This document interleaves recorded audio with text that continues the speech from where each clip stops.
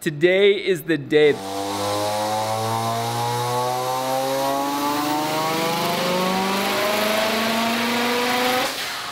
This is the beginning of a new phase, a new era for the channel. I am dynoing the rotary Corvette behind me myself. There's nothing modified inside of it. We're gonna see if we can squeeze out at least 400 horsepower, and maybe if that is solid, go for even more. Due to U-Haul thinking I'm a morning person, I missed a call at 7 a.m. and ultimately missed my trailer reservation, causing me to now have to drive this car to the dyno.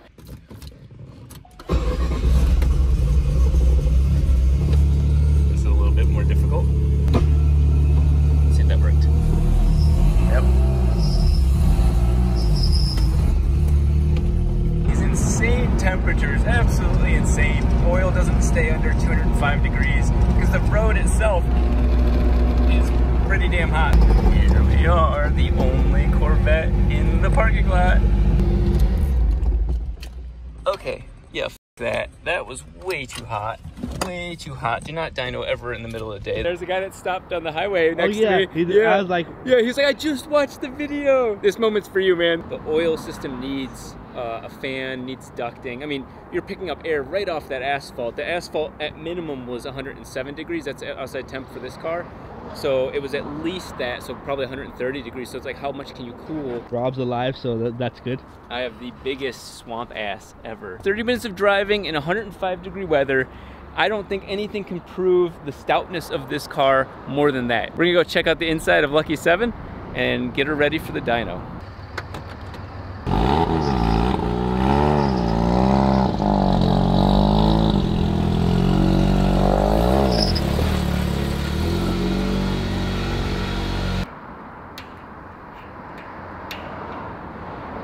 Post my struggle. I'll edit it out. Alright, we've got about 10 gallons in. That should really give us a solid amount of E85. It's time to use reverse to do what reverse does best, which is reversing onto a dyno, showing all your flaws as a manual driver.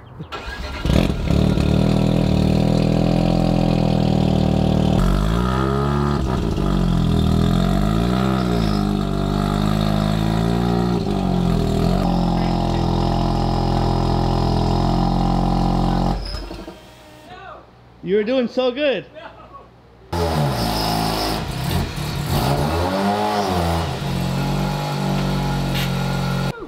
Yeah, this is made for, you know, FDs, so I don't see why the door would be a problem. You know, this is just an American FD.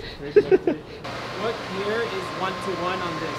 Briz and I just had a quick discussion that fourth gear on this being 1-to-1, meaning that the speed that goes into the transmission is the same speed that comes out. We are going to go to fourth gear, hold it at 3,000 RPM, and then make sure that the dyno synchronizes to the car, so we know our correct RPM range as you see the dyno chart go off. You can do it also with spark pulse and extrapolate it from there, but from the dyno is pretty damn accurate when you know you're gearing 100%. And pass off to the GoPro. Oh, that's not functional car.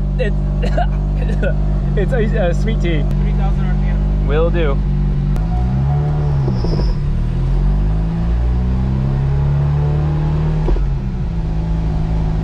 Second gear.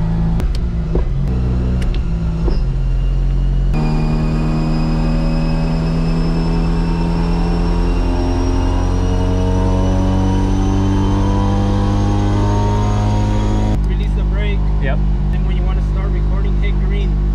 So when you hit green, see it flashes, that's Yep. recording. Okay. And then when you're about to end the pull, hit green to stop recording, and then brake.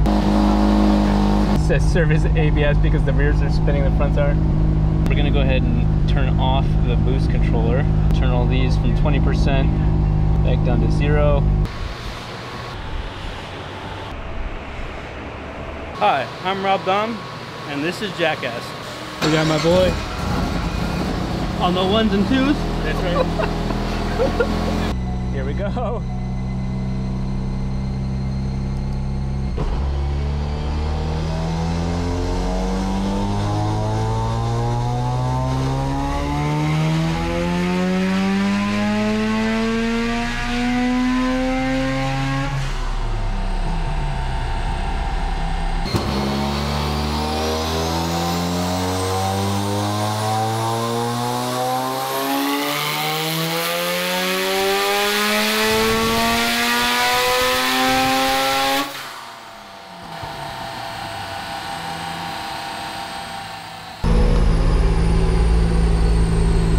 happy.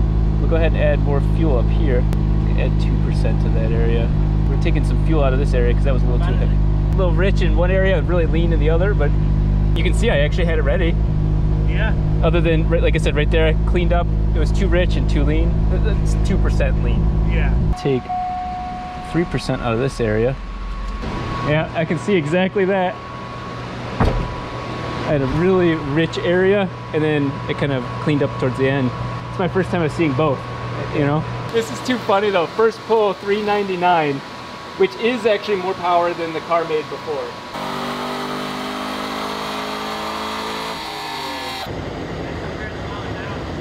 We just need to beat the torque number, and that's the dream. Cleaning this area up considerably is going to help at the current boost level. I just took tons of fuel out of that area. That was like 20% rich. Do you have an extra O2 bung anywhere? No? No, unless you have an exhaust.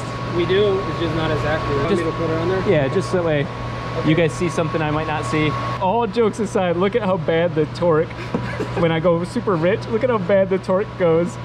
We're doing good, good. Nope, just kidding. That has nothing to do with other than my sheer amount of fuel I was putting in there as an insurance policy. That was my very first dyno pull. Me at the sticks, me doing the control, and oh my God, I didn't take the brake off at first. I started way too low RPM. All of the things that a beginner would do, I did. And yet we still pulled out a 399, which is almost in honor of the 405 on the side of the car. It did make more horsepower than the LS on the very first test pull. Super pig rich, but we're gonna go for that torque number. That's the number that makes all the difference. So first dyno pull, showing the results of my tuning. I should have blown the car to pieces. I didn't. Stock block, stock apex seals. Bitch, you want a burger? Eat a burger. Thank you. Okay, so the car thinks 18 pounds of boost, even though I thought it was going higher.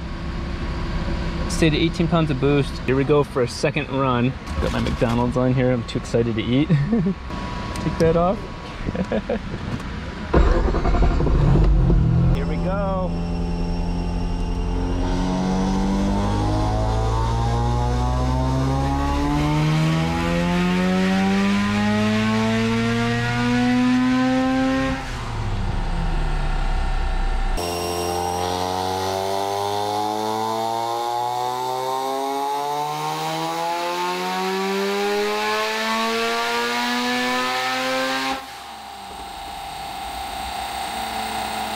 More consistently, it's still rich.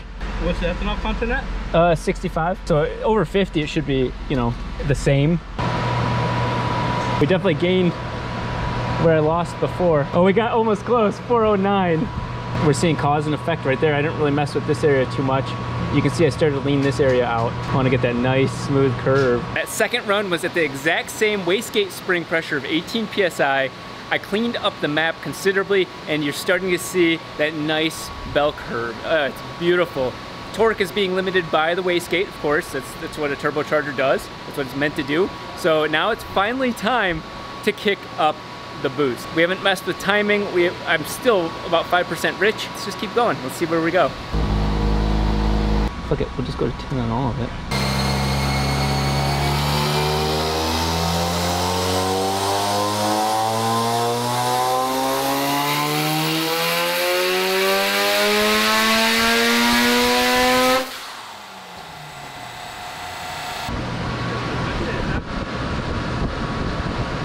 Went to 405. Wastegate did nothing. Yeah, the wastegate 10% didn't change anything. Clean that up, nice. Yeah, that little nub is where the wastegate's at. I gave it 10% duty cycle. It didn't change any boost. It's the same 18 PSI. You see the only stumble in the graph isn't a stumble, it's the wastegate starting to open. Okay, I'm gonna go to 20 wastegate.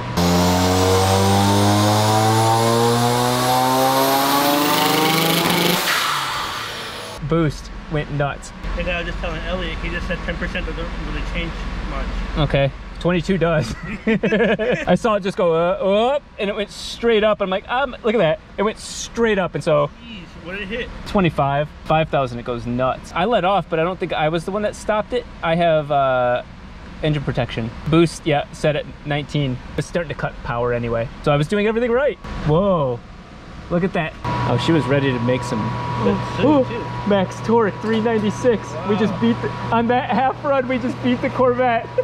No way. That's a Corvette numbers. 350 max torque 396. Fuck yeah. We're gonna take down that a little bit and then run it again and get it just a safe pull.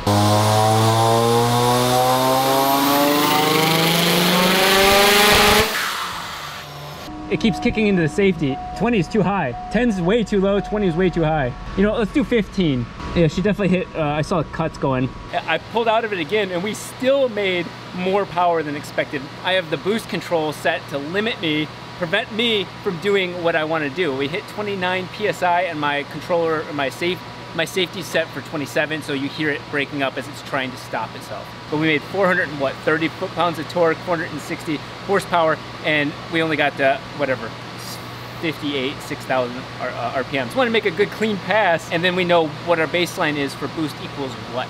Now we're at, what, 16% wastegate?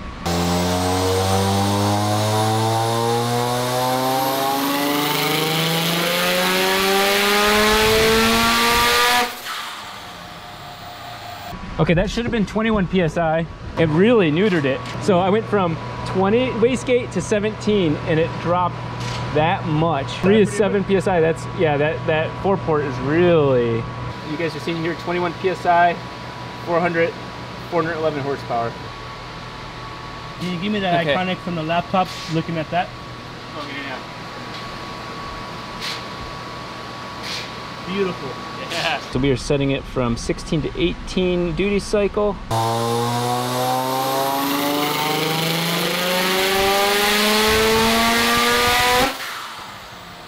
Okay, that was 24 and a half.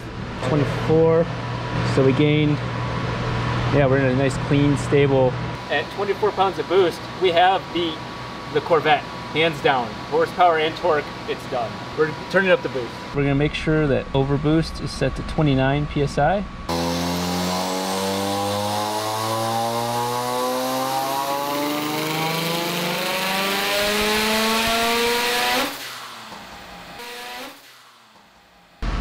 Horsepower? Hell yeah.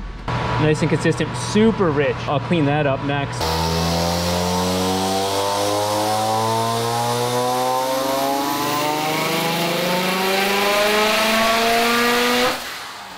It liked it so much it went harder. These are all 0.04%. We're talking error of nothing. Look at it, it went even higher. This got way smoother right here. It's a slight drop off right there, but this is higher. How? Oh, okay, I mean, it is up by 2. I didn't change that at all. Huh. I mean, we gained it all the way down here.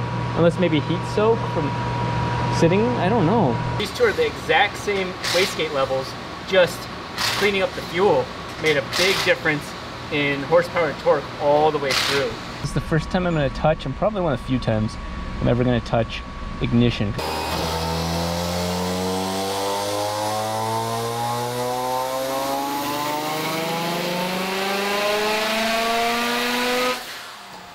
So I feel safe with those numbers. 3 degrees timing up to 5 degrees timing. Okay. So it's really subtle.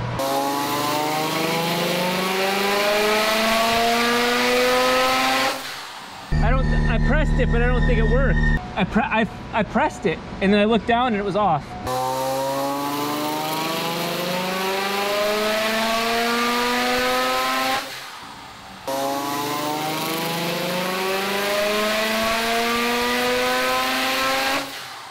At this point, I added more timing. So I went from about 5 degrees peak timing, which is really, really conservative, to 10 degrees.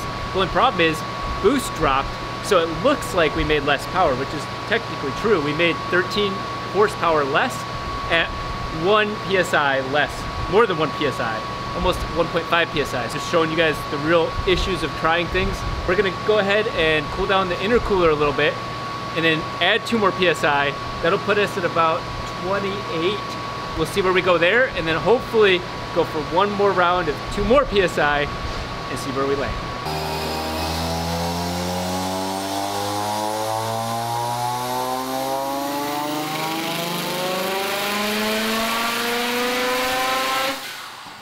$501. 501? 509? 509. Yeah. There you go. 450 torque? Yes. That was a nice and clean. And look at it, it's only 27 PSI. Wow. Nice. It sounded really good. It sounded perfect. 500 horsepower on my own tune. See how air temps did. But then they still climbed like crazy. Let's give them the old razzle dazzle at 25. So we'll let it go to 32 PSI.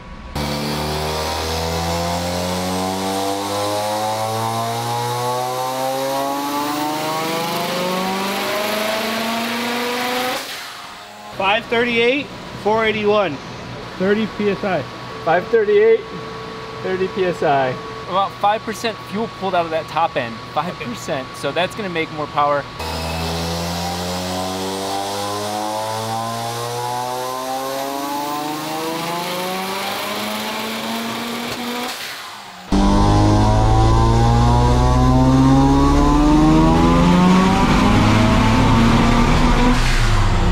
I forgot to turn off the safety again. Boost cut. It was cutting. Torque is already up there. Holy shit. Yeah. Torque at 500. Wow, 500 foot-pounds of torque. She was not happy with that boost. No. I saw it hit 33 and I was like, fuck, I forgot to turn It's not even reading on here. I'm really just really happy with that torque already. That's nice. Yeah.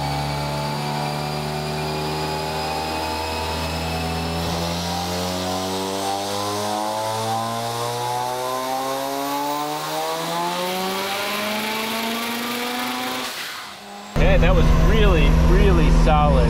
550 on the dot. 500. She hit boost limit again. It was flirting with it, yeah. That was the boost limit kicking in. So we got our goals exactly. 550 horsepower, 503 torque. So we're just gonna clean it up now, just because I was, playing with it, but we're still running really rich. As you can see, this relates to the amount of fuel that's going on there, but everything, look at these smooth lines. That is probably the greatest accomplishment out of all of this.